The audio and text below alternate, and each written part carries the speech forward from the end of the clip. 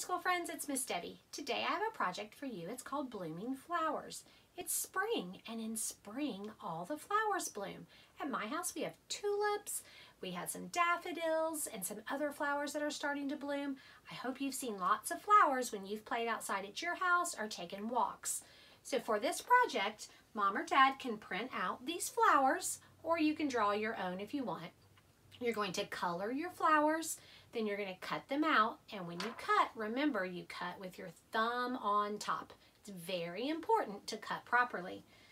After you color your flowers and cut them out, you're going to fold up the petals. And after you fold up the petals, you'll get a dish of water, and you're going to float your flowers in the water, and you're going to watch them open up and bloom. I hope you enjoy this project. Talk to you soon. Bye. Here you can see my flowers that I colored, cut out, and folded up the petals. When you float them in the water, the magic happens, and they open up and bloom like a real flower.